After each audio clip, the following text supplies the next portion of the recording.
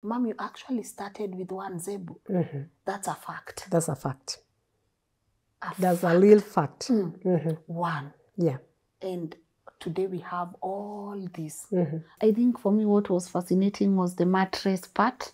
Seeing cows sleeping in mattress, walking in everything. What's the essence of that? Just like the way you love comfort, the cow also wants comfort. So the mattress becomes very hardy because remember these are zero graced. Yes. You want to bring them as close as possible to a natural environment, although it's not possible, but you want to give them a comfort to that level. The idea of chicken, because I've never been in a room with so many eggs. There are so many. I was so fascinated. And it's so clean, it's so neat. The ventilation is, there's just a lot of neatness in how you do things. But walk me through the idea of chicken. When you find the feeds for the cows have gone high, and the cows are not maybe able to pay for what the feeds you are trying to give them, then you look for something else to substitute for where the deficit is coming in. So that's how the poultry part came in. You have maize, right? Hizo ni mahindi. Hizo mahindi ndizo ng'ombe zitarudi zikule. Ndio zitakula. How much land do you use for the maize? Right now we are on whatever we have planted for animals is about 8 acres. 80 acres. Yeah. 80 acres. Yeah. But in different places. Yes, more one is there with so many acres, the other that way. But in total, we have about 80, which we have grown sorghum fodder and maize. In any business, if you are going to start a business, do not look forward to getting rich tomorrow. It's a wrong journey. You are not going to go up with a lift. Use the staircase, a step at a time. It's tiring, but it's worth the journey. Don't take a staircase, I mean a lift, because your screen inaitangwa pule hiyo ya nini ikikatika, hata kama uko hard in the floor, utakuja na the same speed. Take the staircase. There's no way the staircase will bomoka at the same time.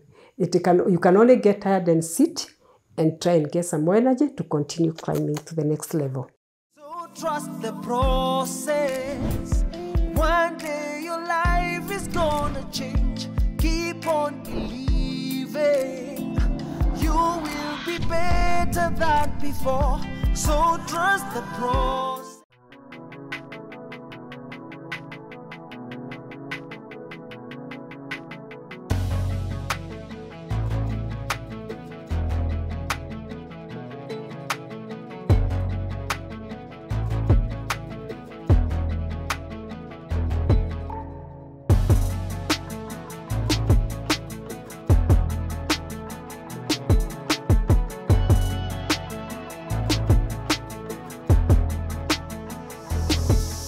Hello, good morning guys, and welcome to today's incredible episode of Inspire Global.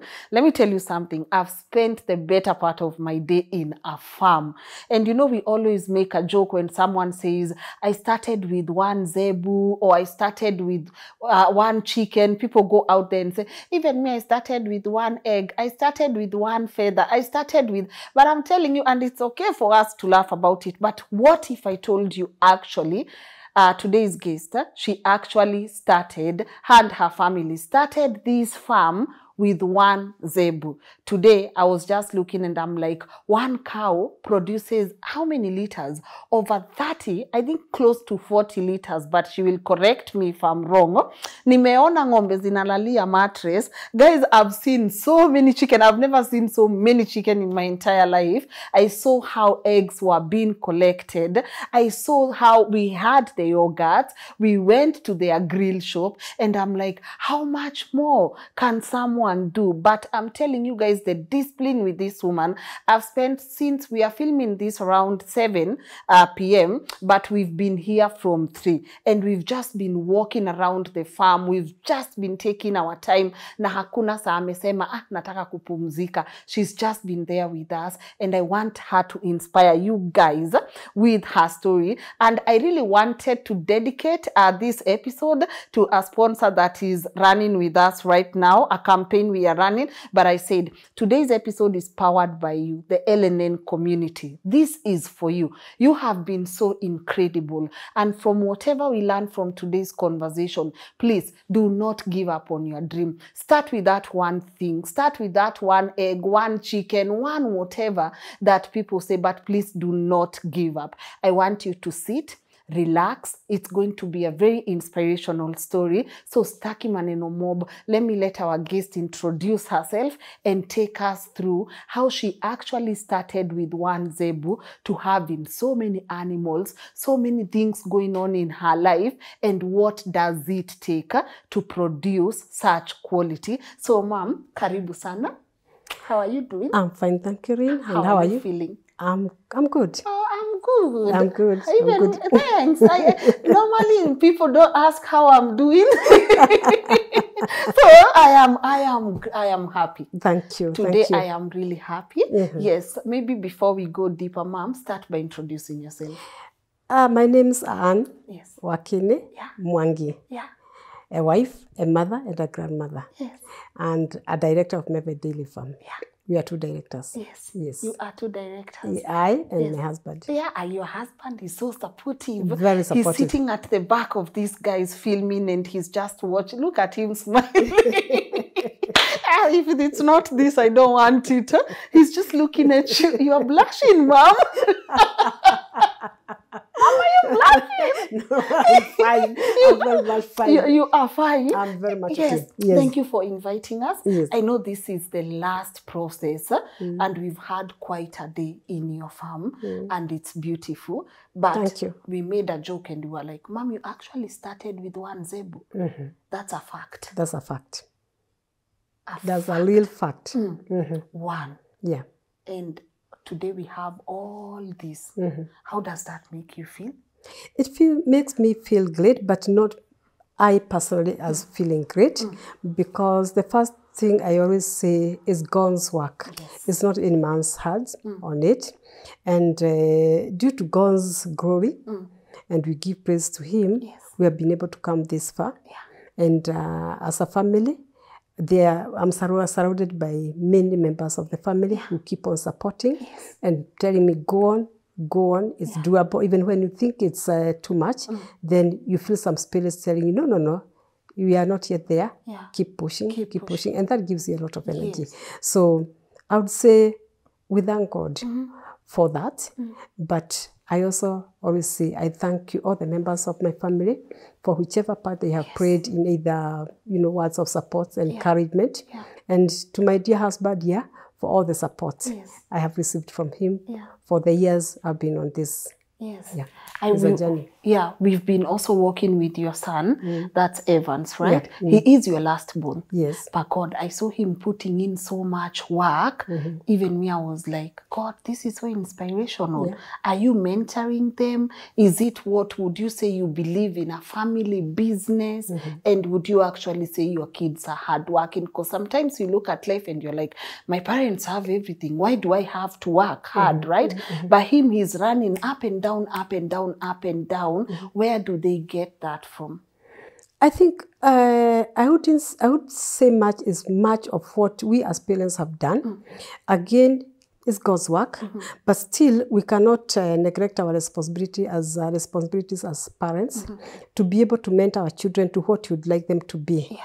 And this does not start when the child is 18 years, because many of us maybe wait for when it's too late, but you start as early as when that child appreciates that there is a life. Yes. And that life starts when she appreciates that she'll ask for food.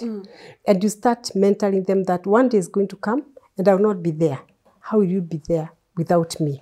And with that, you are able to walk each and every step without them becoming really like dependents, like people who are, I call them people who are helpless, hopeless, but many times the parents do make that deliberate mistake, maybe knowingly or not knowing. But we have taught the children that whatever they found as part of our possession is not something we received from anybody. We worked hard for it. And we would like them to push it to the next level. They are lucky, they will not start from where we started, because we started from the lowest. and we have come up to where we are. Yeah. And we believe they have a better position to pick from where we are to a even better ground, and their grandchildren will even move to a better level. Yeah. That is our motto. That is and that's why we would not like to be like we are hanging on what we are doing. We'd like to pass over the baton to the next generation. Yes. Yes. And it's good that you've mentioned something important. You started from scratch. Yes. Take us through your journey. And even because I know this is the story the audience are waiting for. How did you start until you got to a point that you are here? But guys, I want to get right to that before we do. What does Meved mean? Meved has its own strange name. Yes. And many people keep on asking that one. But not even the members of the family didn't know what it actually means. Yes, really? And I've told them, I'll tell them one day what it means. For now, I'll keep it as Meved. Yes. Does it? Yes. Yes. Even them, they don't know. They don't know. But does Dad know? No. It's you. Yeah. Really? Yes. Is it special though? It is special to me. It's me. It's and I believe it is special to the family. Yeah. Yes, we'll respect that until you are ready to tell them what it means, us included. Yes. But Mom, take us through the scratch, starting from scratch to getting to this point. Maybe give us a bit of brief about you also growing up. Getting to starting now with one Zebu to this point where we are right now. My story is quite long. Yes. I hope you have the time. We got time. Okay. I was born in the late 50s, to be specific, in 1958. That tells you my age. And I schooled in a primary school in the rural area. Yeah. My parents were peasants. And I'm the firstborn in a chain of 9 children. But I always make fun of it because I tell people I was a very precious baby to my parents who gave birth to me after 10 years of waiting as a firstborn. So now you can see how special I was. Yes. And to my mother, this was a big pride that up to now, she knows not only the date I was born or the year, she even knows the time and day of my birth. And after that, I went to school. I went to primary school. I went to high school. And later on, I went to do my diploma course in nursing, which was in KMTC. It was the only KMTC in Kenya. Yeah. That is the main campus in Nairobi. And when I graduated in 1982, I joined PGH Nyeri. Yeah. And in Nyeri, I was given the first trial of my life. And I think these are some of the things which have made me to be who I am.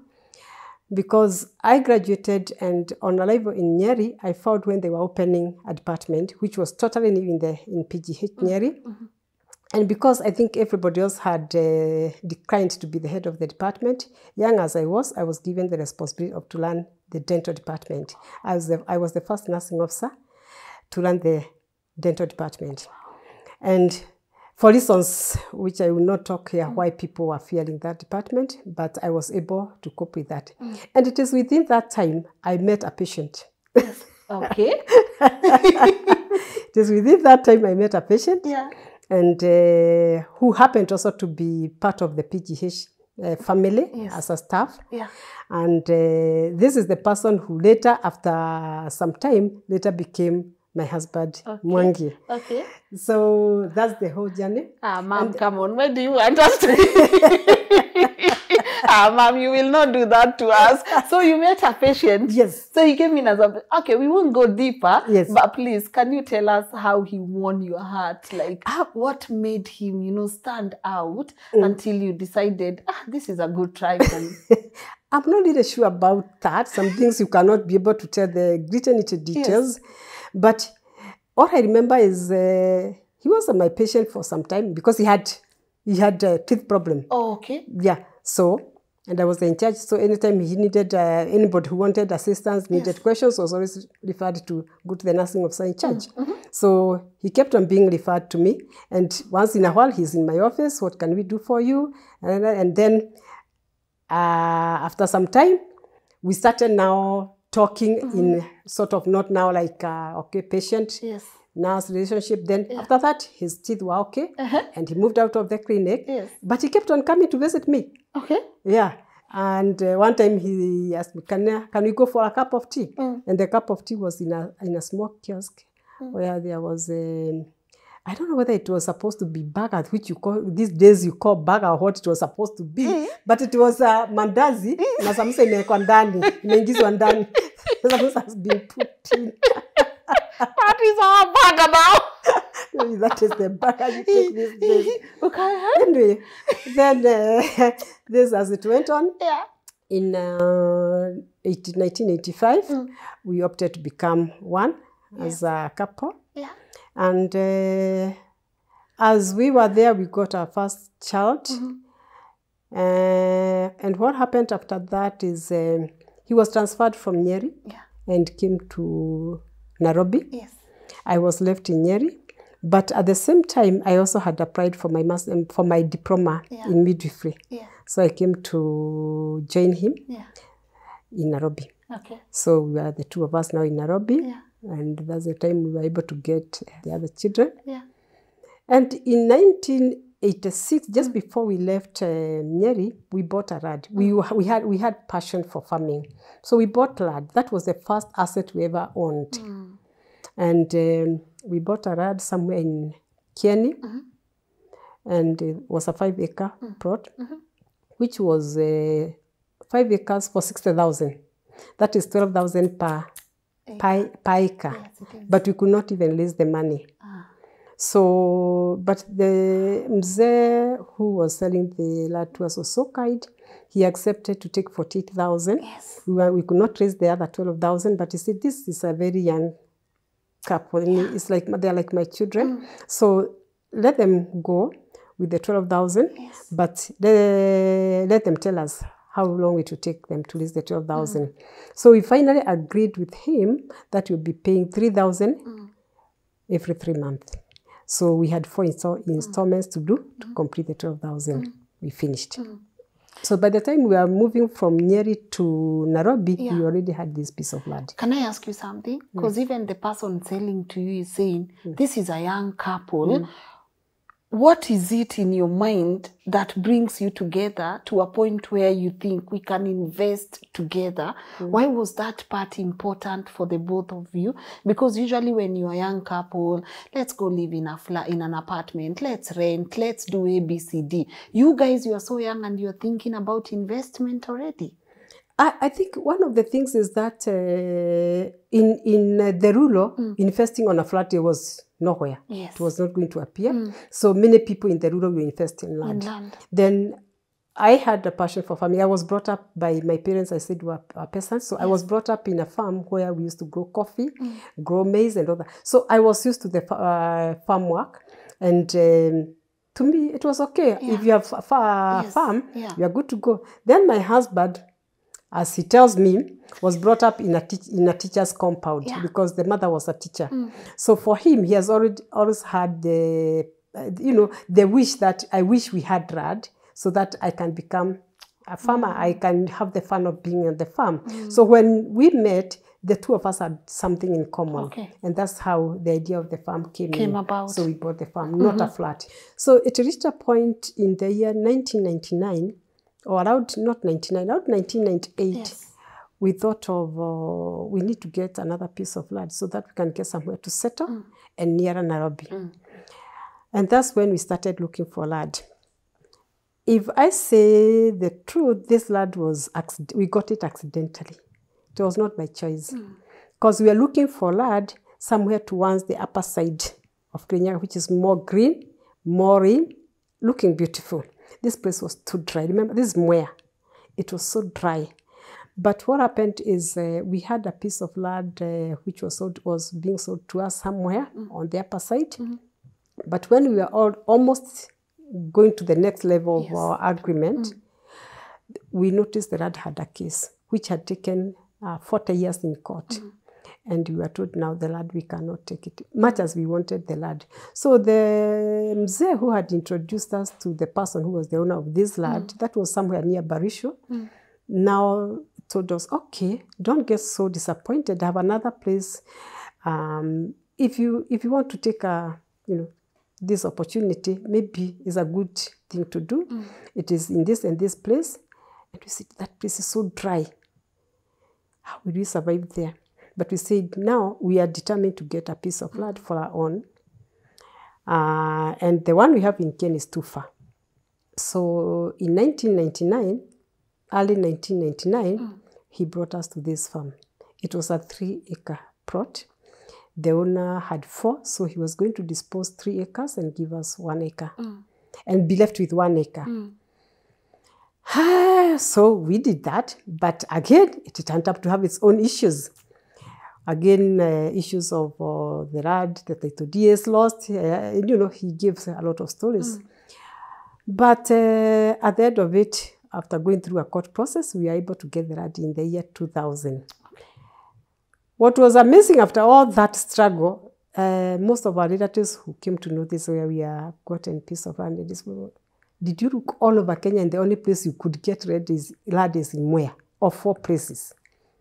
And actually, for about a year, we could look at this place and wonder, how did we come here? Why did we have to buy this land?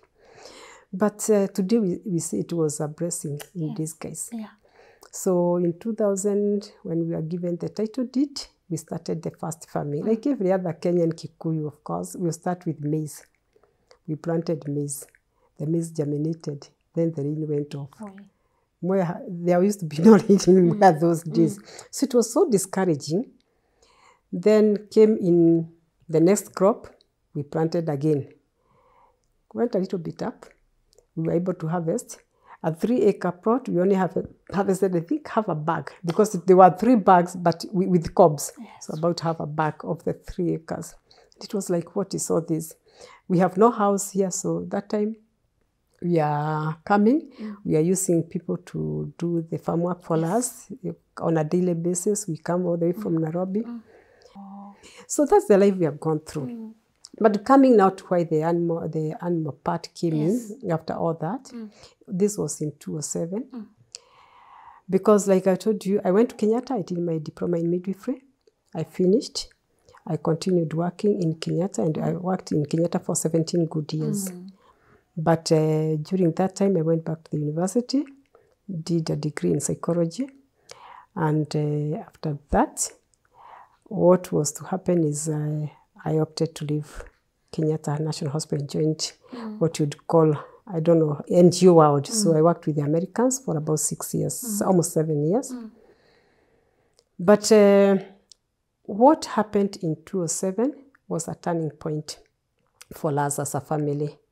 Because 2007, before 2007, I was still working with the Americans, and I had projects which were running. I was running a project in South Africa, Lesotho, and Swaziland. I had another one, which I used to go to Ghana. And in Kenya, I was in Western, and another one was in Eastern, and now Central Province in Nyeri. Because I was basically dealing with maternal health and newborn issues in a research organization. So when 2007 came, I was on the project in Western, and I was to break off to come and do the voting for the 2007. So we did the voting, but after that, when the chaos came, I couldn't go back. But after what happened in 2008, we all came back here as a family. Now the children. That time you had built a house here? The small wooden house. Yes, we had built that house. There was no Kenya Power, so we are using a solar system. There's still a solar panel on top of that. And that time when we were seated outside is that time before 2007, we had a cow, a Zebu cow. Why had we put it there? We had put it there because we had already employed somebody on the farm for purposes of when you come, there's somebody taking care of ile chicken umeacha and the compound. So when we came, we noticed now the problem we have in maziwa, because this place had no source of milk. So you wake up in the morning and you have come with all the children because you have learned up away from the chaos in Nairobi. The violence in Nairobi, you have come, but you have no milk to cook tea. So if we needed milk, we have to travel all the way to Chumi, which was, I think, in Karatina that time. or the other side of Kirinyaga. And I even remember the date. It was on 31st, I think 31st of December of that 2007, we were seated under the mango tree outside the small wooden house. And we asked ourselves, and a friend came to visit us. And as we are seated there, I, my husband, and the friend, we asked ourselves, there's no milk in this place. This place, mahindi tunakuza, is not even becoming of any purpose to us because you can hardly harvest anything. Aren't we sitting on a gold mine? Why can't we think of doing something like putting up cows? This Zebu here gives us about a liter in the morning, a half in the evening. It is for the person who looks after the farm. So, but I think we can do better than this. So that's the time we decided to get another cow, which was now a hybrid. The other one the first one we called it 025. This one we bought. I was even reminding my husband the other day, yesterday evening, where we got it from with its baby. That cow, we bought it at 22,000, a whole cow.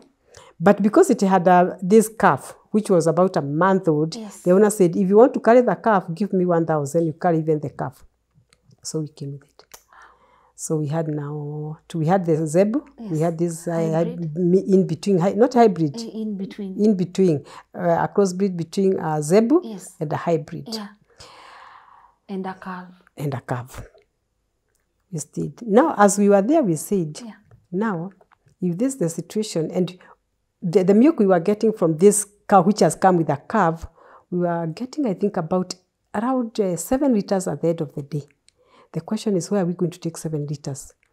So what we did is we started, neighbors started asking us, you people have a cow, can you sell milk to us? So you could wake up in the morning and you find a child outside the door. With a bottle. With a bottle. Nimeambiwa na mama uniuzie maziwa.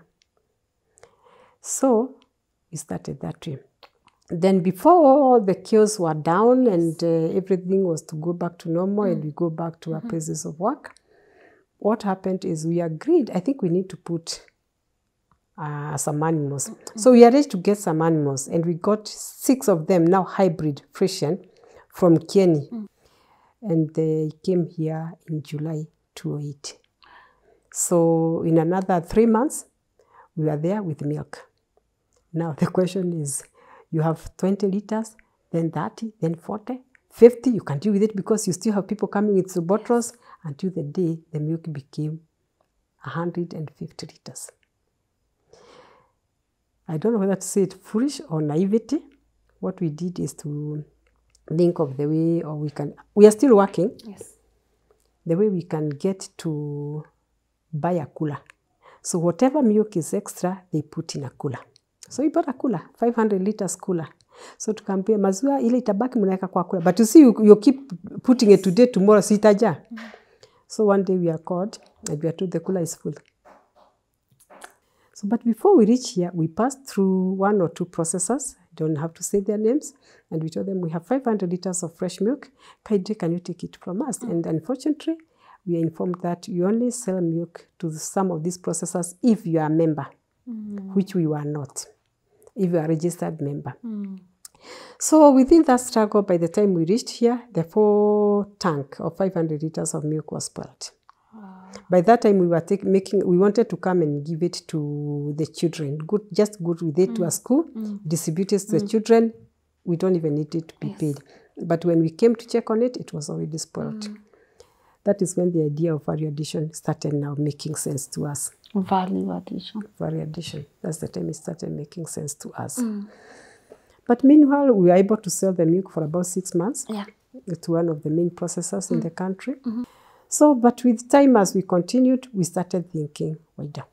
And that's the way now, the project you are seeing now has moved from one level to another, to another. We have had quite a number of cows. I will assure you, and this is a fact, the number of cows you have met are not even the number of cows you would have met if you were here a year ago. The highest number we had was 172 animals, which now have reduced to 120, I think to 122. This is all inclusive. And why did we reduce them? Is because of the 2 years drought has hit every farmer in their own way. And for us, all the stock we had for 2 years were depleted when this drought hit. So, and we knew if we continue keeping them, one of the things is that the food we had in reserve will not sustain. Yeah, but when we removed the cows, we sat as a family and we agreed we are not going to leave the cow barns empty. So we have filled the gaps with the chicken. That's why you have the poultry. Currently, our capacity is at 10,000 chicken layers. And we also keep a few broilers, mainly for outlets, not for sale. Only the outlets we have at the main gate. Yes. And another 2. Wait, how many trays of eggs do you get per day? We collect 250 trays per day. Unfortunately, not even a single egg ever stays in the store at the end of the day. Yeah. That's fortunately. We thank God. So si baby mayai leo? Hakuna. Ai mama. Imeokotwa na ikaisha. Imeenda yote. Imeokotwa na ikaisha. That is good news though. That's fortunately. Thank you. We thank God. So the idea of chicken, because I've never been in a room with so many eggs. There are so many. I was so fascinated. And it's so clean, it's so neat. The ventilation there's just a lot of neatness in how you do things. But walk me through the idea of chicken. The idea of chicken, I would say, also started long before the cows, if I may go back. Because that time we were trying to do farming, we also had chicken. Where our house is today used to be a place for laying chicken, but they were all kienyeji. We never used to have these other chicken. All kienyeji. We had about 300 of them. And people knew us for that. So at any given time, we have always had chicken. Until now, recently, that is in 2019, Yes. the first lot of cage chicken, because our chicken, you notice they're in cages, is when we had the first 500 chicken in cages, whereby Mr. Ngugi went to a showground and they were talked to about the cage chicken. Yes. And he came with he bought a cage, some cages which could accommodate 500. So we started the first lot with 500. And with those 500, we learned how now to keep poultry in a small house. Yes. So how did poultry come in? We are looking at what is kicking at any given time in this sector of agriculture, because it has its own challenges. So one of them is when you find the feeds for the cows have gone high, and the cows are not maybe able to pay for what the feeds you are trying to give them, then you look for something else to substitute for where the deficit is coming in. So that's how the poultry part came in. So and like now when we reduce the cows, the poultry came to fill up the part where the cows have left. Yeah. You gotta be smart. Yeah. Someone has to be smart in the farming business. Yeah. Farming is hard. It's not easy. Yeah. You need to keep your mind like a clock face. You're always on ta. What's next? What's next? Yeah. Yeah, you keep mentioning about the feed when the feed becomes expensive. But now let's talk about the feed you're growing for your cows. At first I was like, you have maize, right? Hizo ni mahindi. Hizo mahindi ndizo ng'ombe zitarudi zikule. Yes, ndio zitakula. How much land do you use for the maize? Right now we are on whatever we have planted for animals is about 8 acres. 80 acres? Yeah. 80 acres? Yeah. But in different places. Yeah, small one is there with so many acres, the other that way. But in total, we have about 80, which we have grown sorghum fodder and maize for silage. Yeah, I've also noticed they don't kula hivi. They wanakula vizuri, even when they walikuwa nasiaga. You were explaining, could you walk me through the whole feeding process? What do you feed your cow and what inspired that? The whole let me plant, let me give them value. What inspired that? The beauty of it is when you go into an area, you really do a lot of research of what is expected and what is the correct thing to do. Yes. And other than literature, you also learn from other people. You go to experience, you get to share with other people who are farmers. Personally, I've visited quite a number of farms with my husband, trying to understand what other people are doing in this particular country as far as daily farming is concerned. I have traveled to Israel, so I have an idea how people do farming in those developed countries. I've been attached on a farm in Netherlands through SNV. What you learn as you go through these experiences, you try as much as possible to get what is you can domesticate. You can't take everything from some of these countries because they are so high and very sophisticated for us. But you can pick one or two things of what they are doing and try and domesticate it to your level. Yes. That's what we have learned. So as we went on learning, and also our phones have become a dictionary, they have become our encyclopedia, they have become everything to us. Yes. So you have a challenge and just go to them Google. and Google, And you and find Google your becomes answers. your friend. Yes. And you get the answers, filter what you can use, Yeah. leave what you can't use. Yeah. And everything goes from one level to the next level. Yes. There isn't anything we haven't done other than growing food for ourselves. We have also made food, the daily meal. We have made, you saw machines, we have made daily meal for ourselves for this farm. Yes, I think for me what was fascinating was the mattress part. Seeing cows sleeping in mattress, walking in everything. The VIP section we went to, where you have your VIP. What does that do? What's the essence of that? We always say there are three aspects to having a good daily cow. And one of them is the cow comfort. Just like the way you love comfort, the cow also wants comfort. So the mattress becomes very hardy because remember these are zero graced. Yes. You want to bring them as close as possible to a natural environment, although it's not possible, but you want to give them a comfort to that level. So you see when they step on the concrete plane, what happens is their hooves get spoiled because they are being eaten up by the concrete. So that becomes necessary that you give them that comfort. So we decided to put that so-called mattress so that they don't have their hooves getting, because at the end of it, it still costs you a lot because these hooves keeps on getting either worn out, then infected, then the cow is on drugs. You buy the drugs, you throw away the milk because you can't sell milk which is already having drugs, and so forth and so on. So why don't you try and see how you can do it? In fact, they are not the only, those are not the beasts of comfort. The beasts of comfort are the ones which are lying on rice husks. Hey. You remember them? The ones which you are lying where there is open space and there is husks, rice husks all over. Those ones are very comfortable because they sleep like open. You don't have restriction on where you are going to sleep. Sleep anyhow. You can face this, you can face this way. It's okay. But the ones you're talking about in mattress, they have a structured way of, So it's basically for the comfort of the cow. That is one aspect, or one aspect of making your daily farm be what you'd like it to be. Then the other one is the feeding. So what do you feed them on? You have already talked about the feeds, and the feeds we are talking about silage. We do maize and sorghum silage. And other than that, we have the daily meal which we add.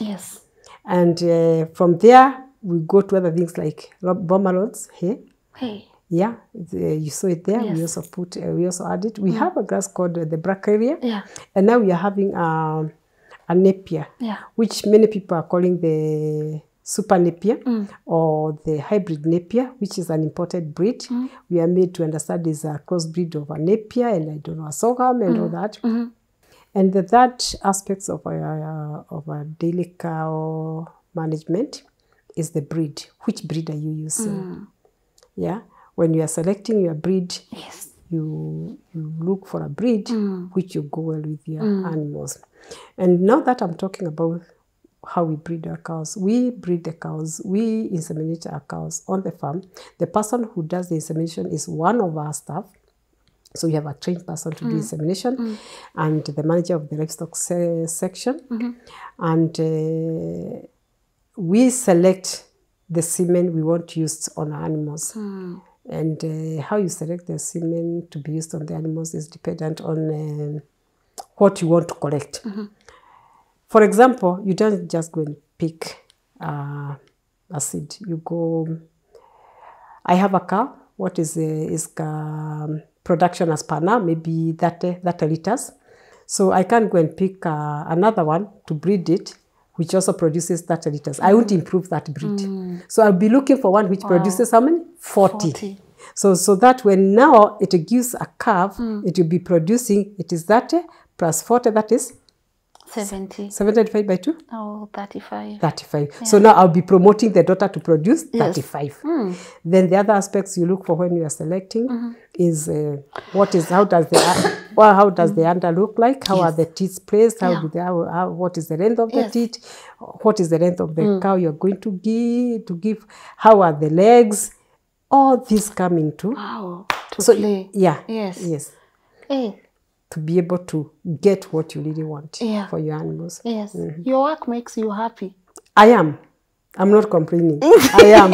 You're not complaining. I'm not complaining. Yes. I see a lot of people talk about how the electricity bill, to you, what has been your experience, and is that what inspired you to have the solar panels? Is electricity too expensive? I know the obvious answer, but to a farmer, how does that hinder you from, expanding? The issue of electricity, not even now when it has gone up, because we didn't put the solar this year. Yes. And we didn't start thinking about putting up the solar system this year. We started in 2018. But we are not able to put up, we went round and round until in 2021. 2021 is when we now decided we have to put solar. And solar, the one you have seen, was fitted in April last year, 2022. I keep on telling people, and it's not a joke, if there is anything which is going to make many people close their businesses, Meved included, is the cost of running business with the electricity bills we are getting. Meved pays a good amount of money to Kenya Power. Can I ask how much? If you want, I will tell you even the actual figure for this month. We paid 768,000, and that is, we have 30% have been paid through solar, because solar contributes to about 30% of our electricity bill. And now we pay 768. That tells you if without solar, maybe it could have been 1 million. 1 million. 1 million plus. That's the sort of power we are talking about. And if anybody can do anything for manufacturers, processors, or anybody in this country, is to reduce the cost of energy. And in particular, the electricity. It's just too much. That's a lot. It's too much. You sometimes you do the mathematics, you are left wondering, how am I supposed to balance this? Wow, what's your staff number? Our payroll is 72. So you have 72. We have 72 staff on the payroll, but on a daily basis, because of some of the things which need to be done on the farm, we have about 10. Because of the farms where the feeds are grown. You can put on an average, every day we have 10. Every day? Yeah, cashews.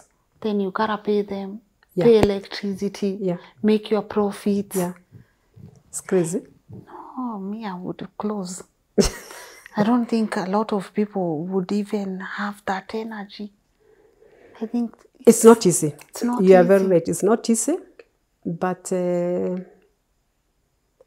as a family, what keeps us continue sometimes is twofold.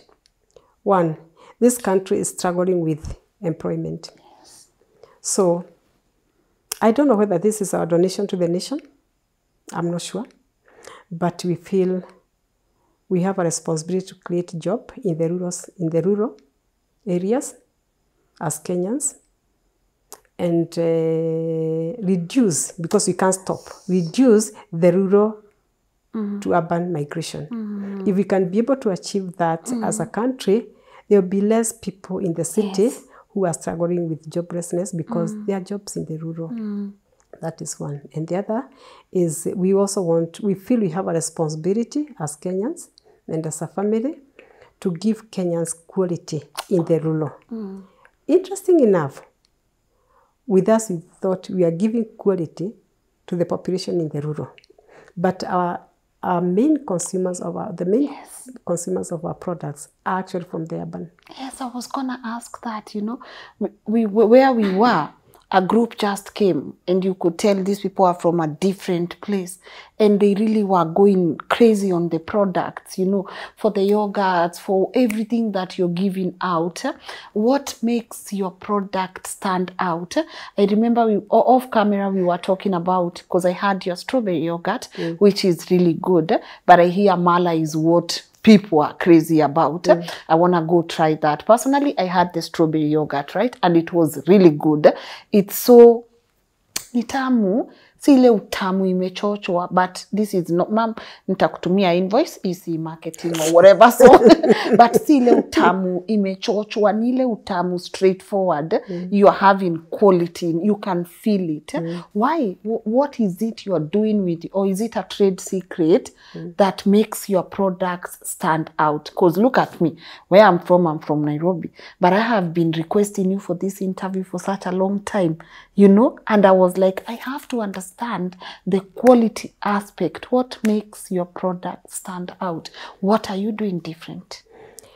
Okay, I'll start by saying this. You are not the only one who has said that. And even to bring it closer to you, we have customers who drive all the way from Nairobi over the weekend, specifically to come and pick milk, yogurt, Mara from Meved, all the way from Nairobi. How many supermarkets are on that highway? How many farms are on that highway? So many. But somebody will come all the way from Nairobi with the family. I've come to pick milk. Okay?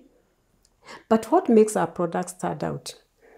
I remember my husband was making a joke earlier that there is a time they had said, let's join the full market, the market, and this is business.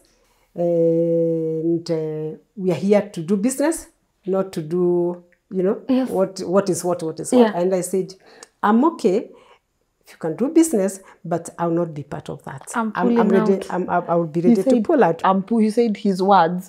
She said, I'm going to pull out. Hapo alituchapa 9-0. Those were his words. Yes, and to be fair to you is just to tell you, that's why I started with giving you my background, my profession for over 21 years, because I left my job in 2009. That's when I decided not to renew my contract anymore. After we talked with my husband and we agreed, this farm cannot be run by employees only. So I stepped out of my employment and I came to run the farm initially. Then after that, 2 of our children joined in. So now I'm actually easing off. My daughter and my son are with me on the farm, and with a lot of support from their father, which we always are very, very grateful. And he never fails to come to the farm, even if it means an hour to be on the farm and not be in Nairobi. But what makes our products stand out is that aspect of health. People who value health, one, and I hope you saw our statement there, our motto, farm fresh, for better health, for better living. For better living. We are so passionate about what we give people. And for me, as a medical professional, I'm so particular because I always keep on telling people, if you can do anything, regardless of the cost, to get away from swallowing a tablet because you are sick, please do it. And there are some of the things we know, they are also aggravating illness. Cancers have been associated with many things, and among the things we take. So if you can be able to get some of those things out of your way, if you can be able, if you are in business, to get those things which you know are harmful to the human being, please don't put them in their food. So what we do is our milk is always fresh because it's milked on the farm. We buy a few from a few farmers surrounding us, and these are farmers we trained.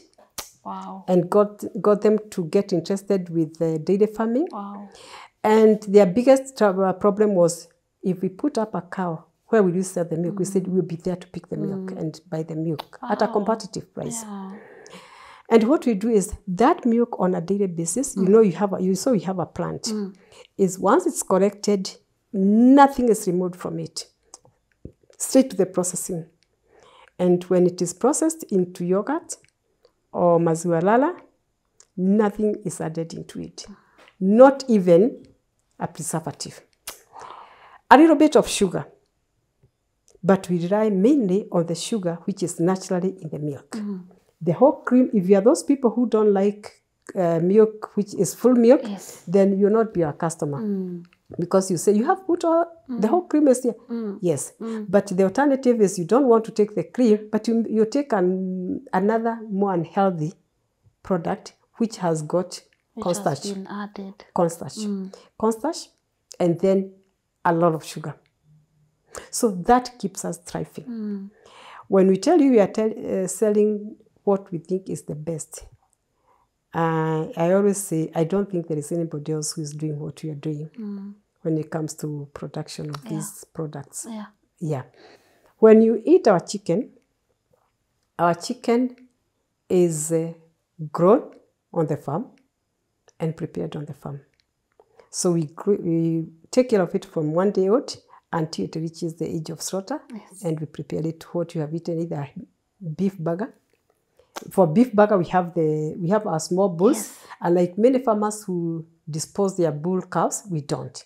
We keep them; they become your future nyama for your beef burger. You know, you made me laugh. Not laugh, but I was like, so even when you're slaughtering a bull now, like the big ones, people are on the waiting list. Yes, for our nyama, because when we slaughter for our beef burgers, then we have the others, which parts of the cow which cannot be bent into. So we take the steak. Then after that, we have the others which we have people who are waiting for this. So anytime we slaughter, we know this one is already gone. Wow. Whatever is there is already gone. Is already gone. Yes. Hey, then people trust your product. They do. And that makes you happy. They do. That makes us very happy. You mentioned something else, the urban to rural migration, right? And that's not something that is happening a lot. I don't know, people fear these kind of jobs, the farming, the livestock, whatever, all those things. And we were just saying we are so concentrated in places like Nairobi, yet our farms zimeachwa hivo. What observations have you made and what advice would you give to Kenyans? You know, one of the reasons why these countries, and let me say not only Kenya, the African continent as a whole, is suffering from food insecurity, is not because we don't have RAD. We have enough RAD. And let's not try ourselves that is because we don't have rain. We have enough rain.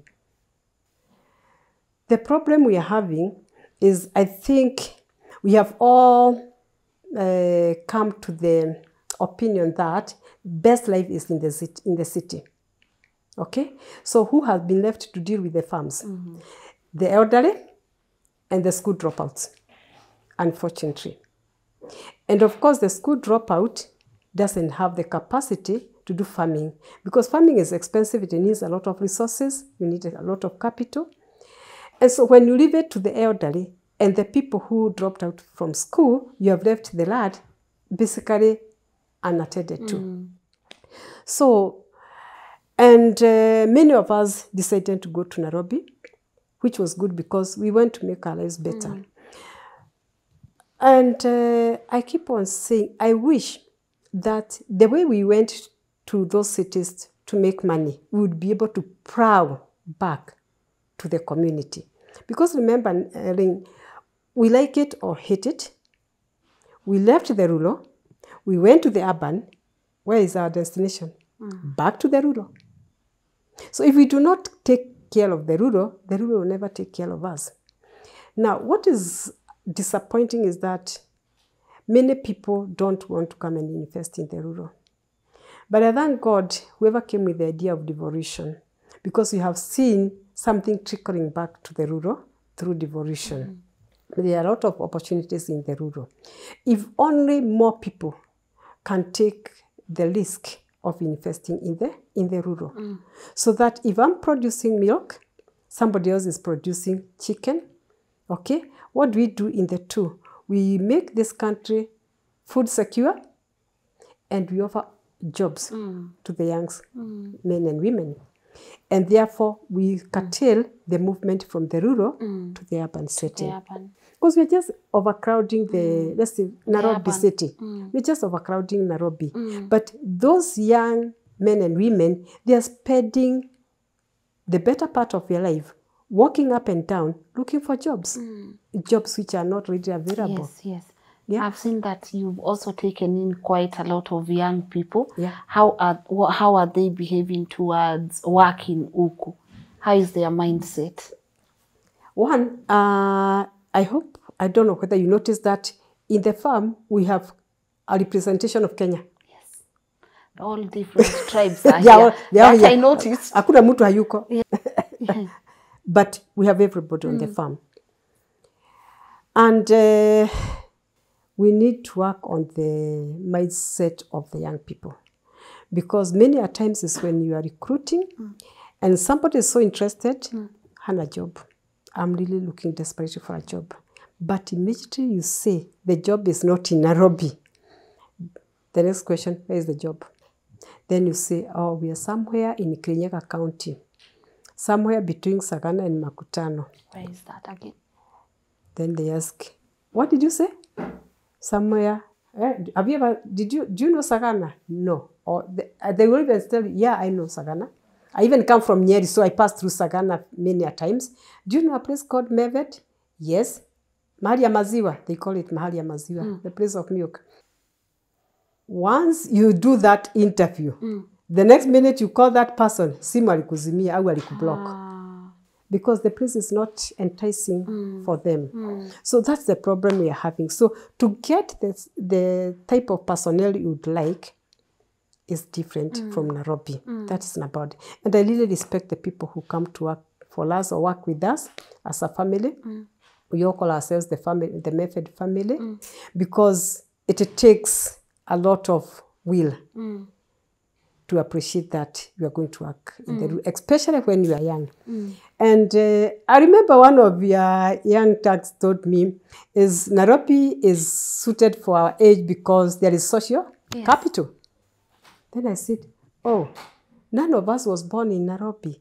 So we went to Nairobi and created the social capital. Yes. So why can't you come back to the rural and create social capital in the rural? Because we create social capital. You can be in that Nairobi and be isolated. Okay? You can be in this rural and you are a part and parcel of everybody. Yes. As we walked with you in the farm, did you notice I and Mr. Monkey walk in the farm like equals to our staff? Yes. We go chatting with them. And you know all of them by names, which was really beautiful. I know all of them by 2 names. Not just the first name. All of them. Wow. All of them, close to 80. I know all of them by name. And each one's station where they work. Yes. Yes. Wow. Yeah. But you see, that environment is so healthy. Yes. Let's have a lighter moment because you guys have been married for how long right now? Close to 40. Close to 40 years. What still makes it beautiful? Marriage is supposed to be beautiful. Oh, yes. It's supposed to be, why did God create? Because whatever God created, he sat back and said, it's good, isn't it? What makes anybody think when he created the marriage institution, which is the oldest institution on earth, what makes you think he looked at it and said, this is somehow beautiful or not beautiful? You are the ones who people are coming with this. Yes. But it's supposed to be beautiful. Yeah. Yeah. It's us who are making it the other way. Yes. And you know why? It's because people want to be defiant. Just the way we are rebelling against everything else, people have decided to rebel, even what God has brought in. naturally. And that's why people will turn to all sort of things which don't make sense. Tell me which child would like to grow without a mother? Would you like to grow without a mother? Who would like to grow without a father? Which child would like to grow and be told, you don't have a grandfather, you don't have a grandmother? God made marriage to be beautiful, but we are the ones who are giving it another description. Wherever it came from, I don't know, but may God help us. We have survived it for those years, and believe we are going to survive it. Amen. For so many more years, because I think we took an oath of until death parts us. And because of only two things, I only submit two things. And I say, love is not one of them. No. Yeah, it's not. Wow. It's not. I always say I have not been able to define love, but I don't think it's one of them. It's one of them. But one of them is respect for each other. If I respect you, I'll never do something which I know is disrespectful to you. And vice versa. Okay? Because love, we are so many. You can divide it into so many things. Love for what? Love for what? Love for what? But if I respect you, I'll never do anything that disrespects you. And vice versa. Wow. Okay? That is number one. Number two is what we call genuine communication. I'm sorry, I'm shifting kidogo, but I've always wanted to ask this question to anyone that I come across that has a beautiful and truthful marriage. And the question I would want to ask, I know guys, this is more of LNS than inspire the question, but to you as a woman, what does submission look like? And to your husband, what does leadership look like? Let me not answer for him. Yes. Let me say submission. Yes. I think women have been misled by the word submission means like being stepped on. Enslaved. But even when God created Adam and Eve, his instructions were very clear. Adam, these are your responsibilities. Eve, these are your responsibilities. Okay? If each one of us would keep to their line, do you know you have no line of conflict. Keep to what God was very clear. Keep to what is yours. If I give you an example, and this is a true example. Do you know I've driven a car since 1996. I've been a driver for those years, since 1996. Do you know I can't change a tire? Sinjui, and not that I learned so many things, but I'm not going to learn. So because kila mtu abebe mzigo yake. Sawa. And I always used to tell my husband, you know, me, I did a very difficult job, which many have not managed to do. And they were not lucky to be able to do it. I did a very difficult job. To look for somebody in the name of a husband and stay with this person as my husband, and I continue taking his responsibilities. When you came, before you came, I used to change my bulbs in my house. That time I had not met you. But immediately he came, I tell me I can't take a stool, step on a stool to change a bulb. Mtu anikianguka nikute nimeanguka. Maya akianguka. Akianguka ni mwanaume. Ajipake. Because hata yeye nikimkuta kitchen akipika ninamuuliza ukishomekea kitchen. Mtu akuta unashomeka ukipika, utasema ulikuwa unafanya nini kitchen? Kila mtu abebe mzigo yake. So wewe huwezi utaka kumuona kitchen. Akifanya nini? Hey. Akifanya nini? Na yeye change bulbs. Eh? Na mimi, I'm very serious. I don't know how to change that, and I'm not going to learn how to change one. No, I'm not. I think if we all took to what we are supposed to do. Our roles. Yes, but I think one of the things women have decided to do is to take other people's role, pretending they are fighting equality. Equality. Yeah. I think what we should have is another word, not equality, because even God didn't make us equal in many ways. He didn't make us equal. Yeah, but let's keep to your line. The other person keeps to their line. Yeah. To close the chapter on what keeps you, is we have never, and I hope we will never, ask each other, pesa ya hii na hii ilienda wapi, because hakuna pesa ya mtu. Every money is our money. And it is that respect I talked about, that he believes there is no way I am a signatory to his account. Even ATM na kuanga nayo ya account yake. There is no way he expects me to go and remove money from his account to do what as a family we have not agreed upon. He is a signatory to my account. Whatever is there. So because I believe there is no way he can take my money, what is my money or our money now, our money, to go and use it in something which is not going to benefit the family. And may God forbid that it would happen so. So because money has become another donor issue. And it's because if one is earning more than the other, thinks the other one is inferior. And sometimes you also look at, also quantify what somebody does. Leave only looking at what somebody brings in form of cash. Quantify each and everything the other person is doing and how much it contributes to the family, for the welfare of the family. And you see, you are all striving towards one thing. Make this family better than you started it. Make your generation better than what you found, which were your parents, and you hope the children will continue. For us, we want to have a business which will be like, just to use if not a bad example, the Indian way.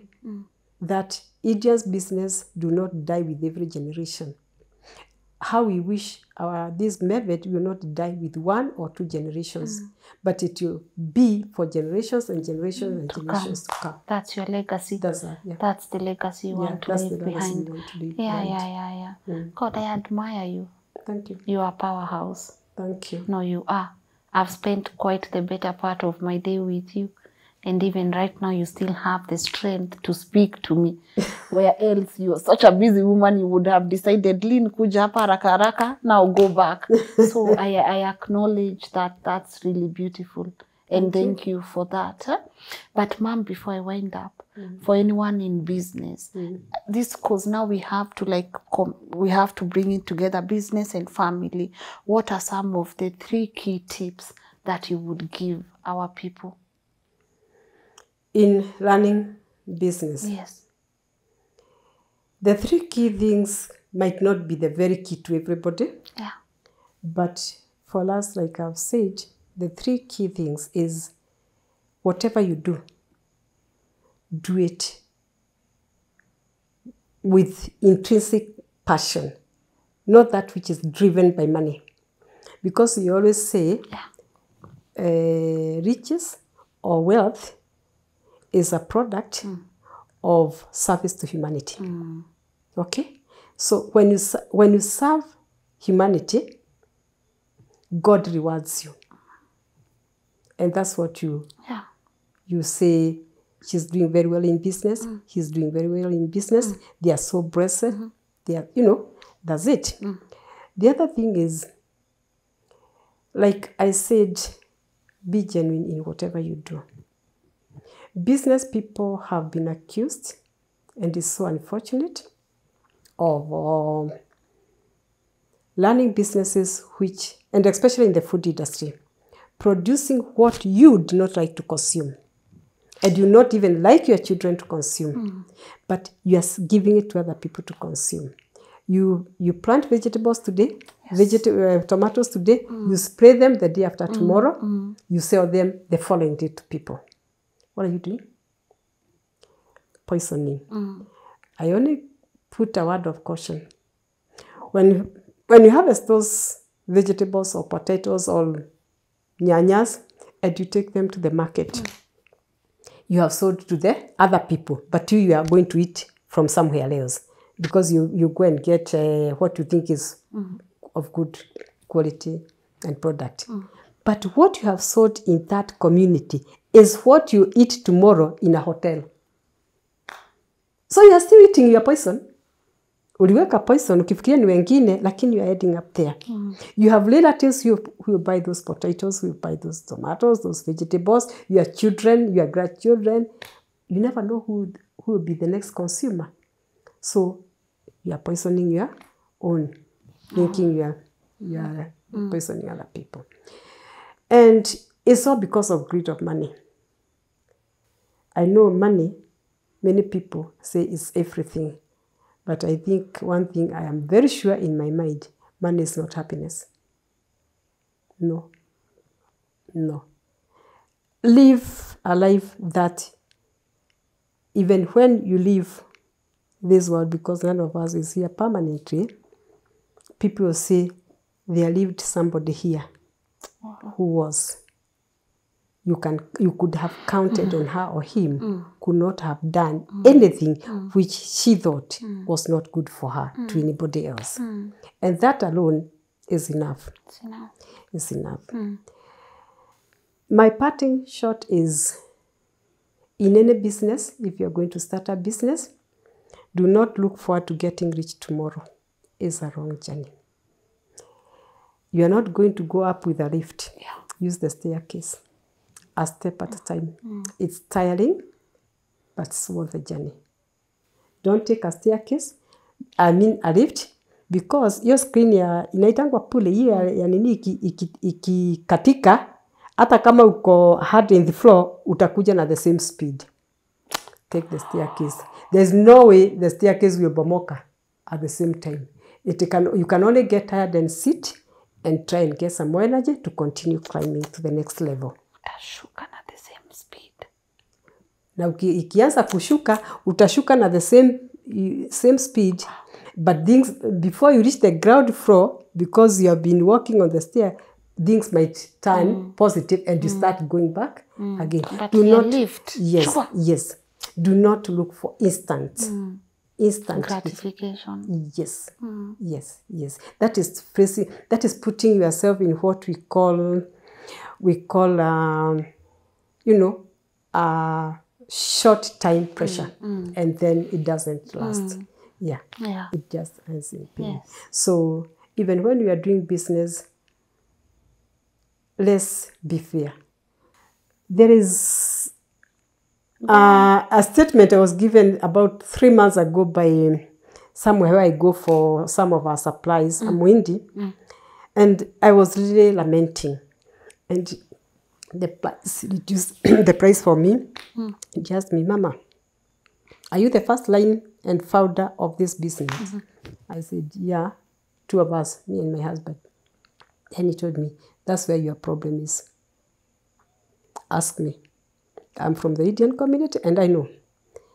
And the problem you have is you are founder. No business founder ever sees the fruits of the business. Because you initiate, you become the founder. So, during your time, you'll be actually inputting capital. That's exactly what we are doing with my husband. You put.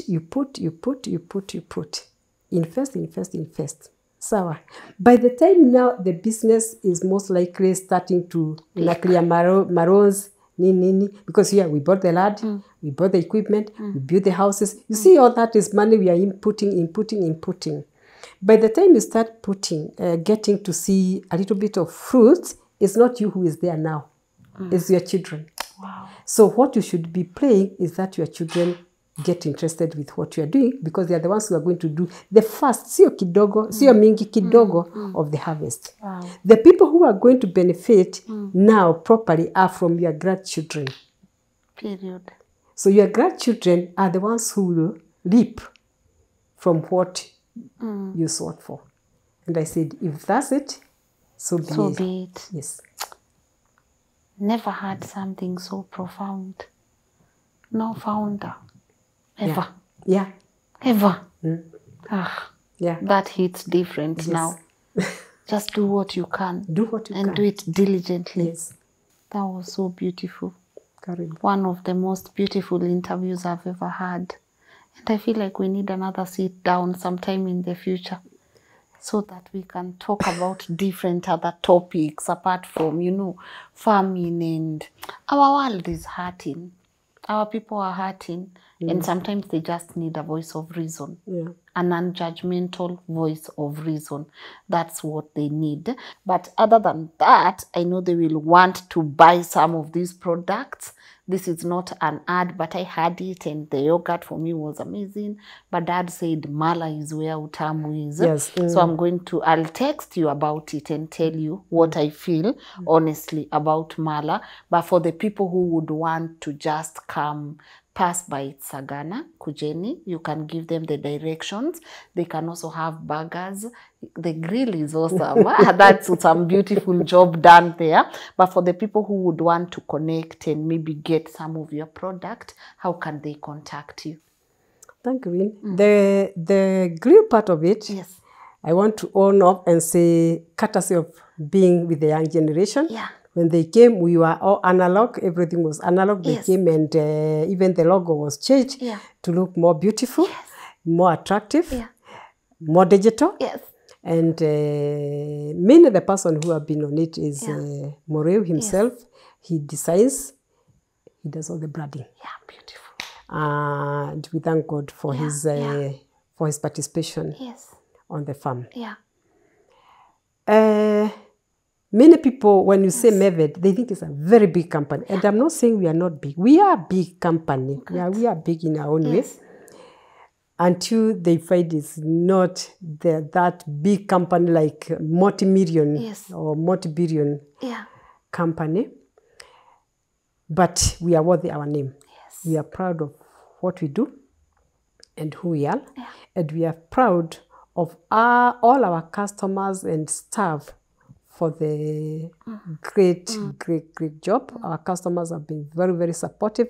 Every part of Meved incremental is done with consultation with the customers. Because when you find us doing baking bread, is because they requested, why do you sell us milk? Without bread. Without bread. And milk is for tea, and tea is supposed to be taken with bread. Some bread. Yes. And why do you tell us to stop on the roadside just to take a glass of milk or take yogurt, which we used to have before? Yeah. Why don't you open something where when I come with children, they can have some meal. They can take, just something and go. So we have the stopover, which people pick and go. A few will sit down and take their chips and chicken and burger, the one we are talking about. Yeah. We are on the Nairobi, Nyeri Highway, between Sagana and Makutano. Yeah. Exactly 4 kilometers from the junction to Embu. Yes, it took me 4 minutes. Yes. To get here. Yes. Sorry. Yeah. That's where we are. Yes. Wapite hapo. Yes. Yes. We have contacts you can call and you'll be told about Meved. Yes. We have a line in the office. That is 07 08 800 700. Okay. And then you can also use my line. Yes. 0722 83 9366. Okay. I'll be putting the numbers also on the screen so that they can be able to contact. And also thank you for just having us around. We've had fun. we've been challenged. Thank you. My people, as you can see, we gotta wind up. So asanteni sana for tuning in. What a show. I don't know what other questions that you have, but you can put them on the comment section. And maybe if you want me to sit down again with Mom, we can have another conversation. But just let me know on the comment section. And of course, if you want to just consult and talk and ask about them, the contact details are right here on the screen. I hope you guys have been inspired. I hope you've been motivated. I hope now you can actually start with one egg. And then mwanze biashara na one egg. Don't be ashamed about anything here. You get what I'm saying? Yeah. Yeah. So let me know what your thoughts are. And of course, a polite reminder: we are going to God. God has been faithful. Yeah. To our people in the UK, see you at the end of July. For Kenyan friends in the park, here we come in the UK. And you all know now we are going to Dubai with Bountiful Safaris on the 24th to 28th of August. So guys, you can start registering, and I hope we have beautiful moments together. So don't forget about those two. Those are the ones that are confirmed, UK and Dubai. So for the people in the UK, you can start sharing your stories. This is our email here, info@LNN.digital. And for the guys who want to go with us, me and Kagoni, Dubai, Bountiful Safaris, contact details are right here on the screen. And to say thank you to my team for making this happen. I don't do it alone. So Muga, Scholar, Joshua, asanteni sana. And to our amazing editors, Kelvin and Sam, for compiling this episode and making sure it reaches you guys right on time. Please feel free to suggest to me someone else I can interview on this segment. I want it to be super inspirational for you guys, and I want us to chase our dreams no matter what. Let's change the narrative. Kujeni tulime mashambani. Like, just come. Kujeni tulime. You can see the beautiful things that go around when you decide to take a risk. But as she said, which one are you choosing? The stairs or the lift? The speed is what we have to consider and think about. So, me acheni nirudi Nairobi. It's been real, my people. Till tomorrow, 10 a.m. Yeah, tuonane kesho, 10 a.m. Bye. So trust the process. One day your life is gonna change. Keep on believing.